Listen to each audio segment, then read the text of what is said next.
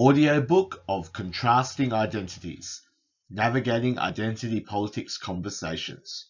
Chapter 4, Universal Humanism, Empathy, Special Relationships, and Group Identity.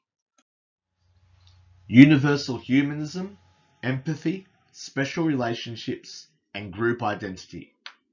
In current popular media, a regular complaint against what is described as IP is that it divides us, that it forces us into competing tribes and undermines the ability for us to see ourselves by our similarities rather than by our differences.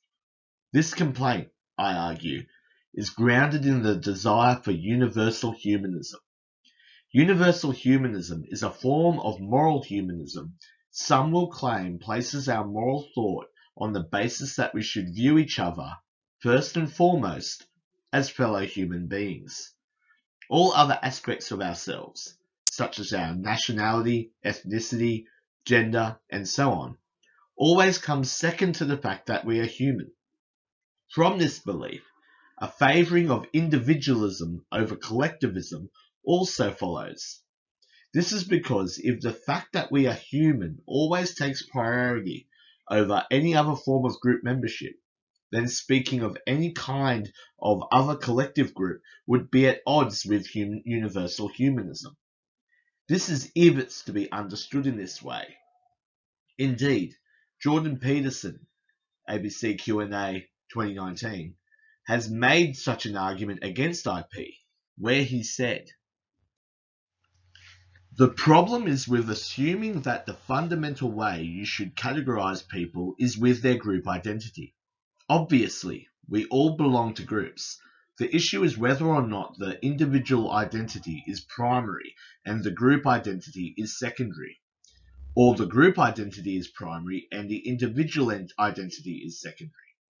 If you're a proponent, for example, equality of outcome, quotas, then you de facto accept the proposition that is the group identity that is primary, and there are all sorts of dangers that are associated with that far outweigh whatever good you're likely to do." On the face of it, it seems like an attractive idea. Who wouldn't like to break down all our differences and see ourselves as fellow human beings, with no further prejudice clouding our ethical considerations? Such goals have been attempted by Peter Singer with his Expanding Circle, 1981.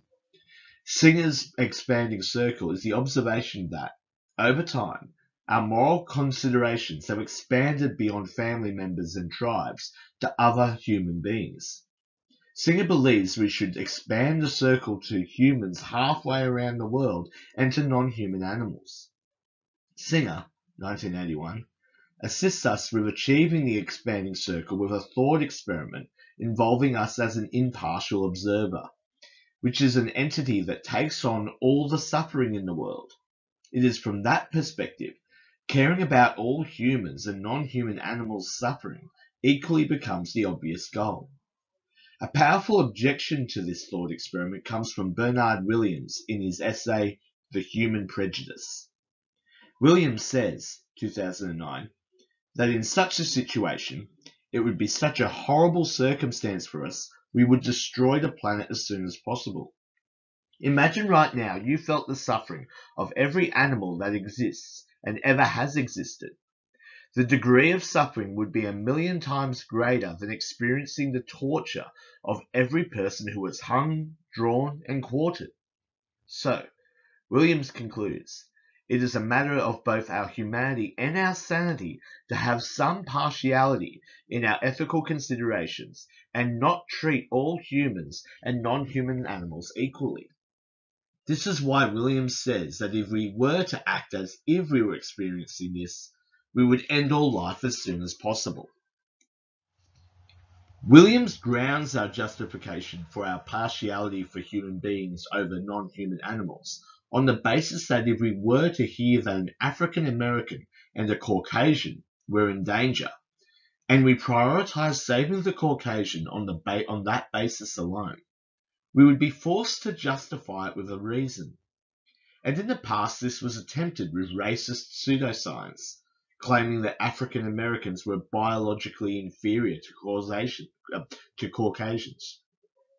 Such attempts to justify the prejudice assumes that a justification is required. Just saying because he's white is not enough. However, if we were to prioritize saving a human being over a non-human animal, we do not require any further reason beyond it's a human being. To force this point, imagine this amended version of the trolley problem, a famous thought experiment put forward by Philippa Foot. There are two runaway trolleys on two separate tracks. On one track there is a puppy, and on the other is a newborn human baby. There is a button you can press that can stop one of the trolleys, but only one, not both. Which trolley do you stop? The one with the human baby or the one with the puppy? If you chose the one with the baby and gave the reason, it's a human being, this would be seen by most as enough of a reason. Whereas, if one track instead had a white baby and the other had a black baby, and you chose the white baby because it's white, then no one would grant that as enough of a reason. Indeed, most of us would be repulsed by such a reason. Williams's argument was based on preferencing humans over non-human animals in our ethical thought. However, this can also be applied to different human beings. Consider our family members. If it is true that universal humanism says that our ethical thought should treat all human beings equally, regardless of group membership, then when we preference the safety and well-being of our immediate family members over strangers, if we are to place the fact that we are human beings before any kind of group membership, then we are guilty of nothing more than a prejudice. A similar argument was made by Julian Savulescu in his book Human Enhancement, where he says, 2009, that the prejudice of family membership is based on biology. But this cannot be right. There are many families based on adoption, step families, and blended families that harbor the same prejudice. What drives the partiality here is not biology, but the existence of special relationships. And this is what this understanding of universal humanism misses, the entirely human attribute of having a special relationship with those near and dear to us. Returning to our amended trolley problem, say each track has a human baby, but one of them is your child. If you chose to stop your child's trolley, doing this on the basis that it is your child would be seen by most as enough of a reason. To dismiss or condemn this as a prejudice would seem quite bizarre.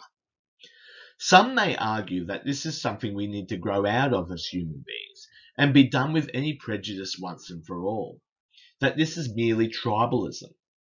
But the issue of seeing as impartial observer also applies within groups of human beings. Imagine right now if you put all human beings equally in your moral thought and your empathy as each of your closest relatives and friends. Your knowledge that all those other humans around the world suffering and dying would indeed drive you to insanity. Imagine for a moment that right now all your loved ones and friends have suffered and died. The grief would be astronomical. As it is to preference our empathy and ethical thought for humans over non-human animals for the sake of our sanity, so too must we preference those humans we have special relationships with over strangers who are halfway around the world. It is a mistake to conclude from this that we should give non-human animals and humans who we do not have special relationships with no ethical consideration at all.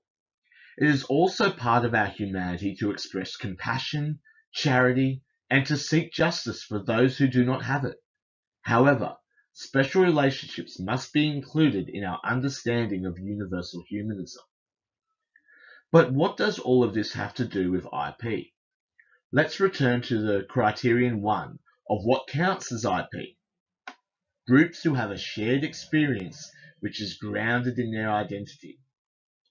The term shared experiences is of great importance here. What drives the group membership in IP is the special relationship members of that group have through the shared experience of a perceived injustice and oppression. And this is consistent with how our empathy works as human beings. If I had suffered in some specific way, such as a war veteran with PTSD, other war veterans will be able to be more empathetic than civilians. It would make more sense a war veteran saying, "I understand how you feel," than if it was said by a civilian.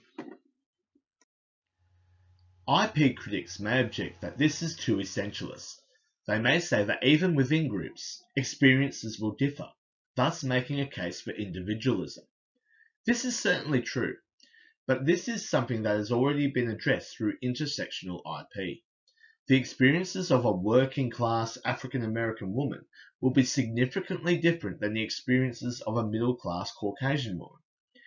The war veteran will still have much more of an ability to empathize with another war veteran's suffering than a civilian, even though there will be more nuanced differences of the experiences between the two war veterans. Hence, intersectional IP allows the ability to acknowledge the shared experiences in one aspect of our identity, whilst also acknowledge the differences on other aspects of our identity. This is how IP is perfectly consistent with universal moral humanism. We can consistently acknowledge one another as fellow human beings and empathize with one another through that part of our identity. However, we can also acknowledge the special relationships we have through our shared experiences, which we can allow greater empathy with and need to as a part of being human. One may object that this would legitimize what is sometimes called white identity politics, white nationalism, or white supremacy. Sam Harris has in fact mentioned, D. Kilmer 2017, that the identity politics he hates the most is white identity politics. This involves a fundamental error when we consider the correct application of IP. Returning to the criteria of IP is when the shared experiences involved a perceived injustice. It does not include advocating for supremacy based on that identity group. Hence, advocacy for white IP would need to demonstrate how, based on their whiteness, they are the disproportionate victims of injustice, disadvantage, or oppression. The reason for identity groups based on race and gender are not simply because she's a woman or because he's black. The reason is because there is a shared experience of disadvantage or oppression which is a result of being black or being a woman. As mentioned earlier, acknowledgement of the preference of disadvantage or oppression to your group does not entail complete dismissal or no acknowledgement of disadvantage or oppression of other groups, since it is also part of our human outlook to have concern for others. However, to allocate equal footing to every level of disadvantage and oppression would be so demanding it would lead us to insanity. Imagine that every time you mention suffering that you're experiencing resulted with people dismissively giving the answer, "Someone out there has had it worse." Unless your circumstances are extremely horrible, this statement would be true. However, the truth of this statement does nothing to delegitimize your own suffering. Perspective is sometimes helpful, but to consider all suffering equally would demand us to constantly dismiss our own suffering. This is the kind of insanity that a universal humanism, which doesn't include special relationships, would impose on us. Hence, appealing to our universal humanity must include our partiality based on special relationships. And regarding the shared experiences of disadvantage and oppression, it is hard to imagine this not qualifying as a special relationship.